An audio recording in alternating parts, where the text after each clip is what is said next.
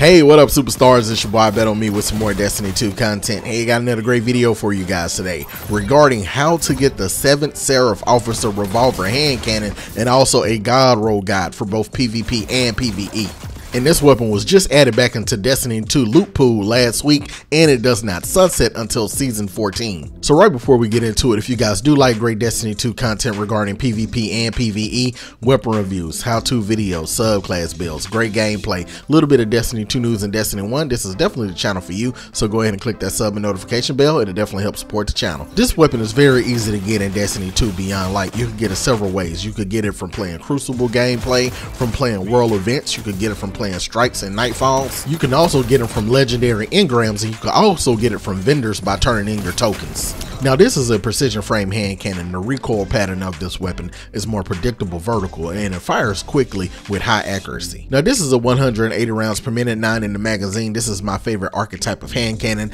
Now it has great impact of 78. It has some awesome aim assist and also some great recoil. Now even though these weapons typically have good stability, this one does need a little bit more. For your PvP God roll, any of the traits in gold and red are God roll traits, just really depend on your playstyle, but the better one in my opinion has the first place sticker. So in line number 1 we have corkscrew rifling, add +5 to range, +5 to handling, +5 to stability. Also I would go with small bore, add +7 to range, +7 to stability. Line number 2, tactical mag, add +5 to stability, +10 to magazine size, +10 to reload, but also accurized rounds, add +10 to range. And line number 3, firmly planted, increase accuracy, stability, and handling when firing while you're crouched, and sliding in counts as well. And then also in line number 4, timed payload, projectiles attached to enemies explode after a short delay. Now for your PvE God roll, in line number 1 we want to go with corkscrew rifling again. Line number 2, tactical mag again is going to be the best.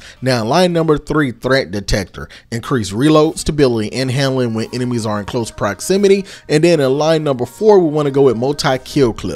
Reloading grants increased damage based on the number of rapid hits made beforehand. So down below in the comments, guys, I want y'all to discuss with each other what are the best rolls you have and also what God rolls you're farming for. So until next time, this your boy Ibetonme saying peace. Hope to see you guys in the Destiny universe. Let's team up and have some fun. You guys have a blessed day.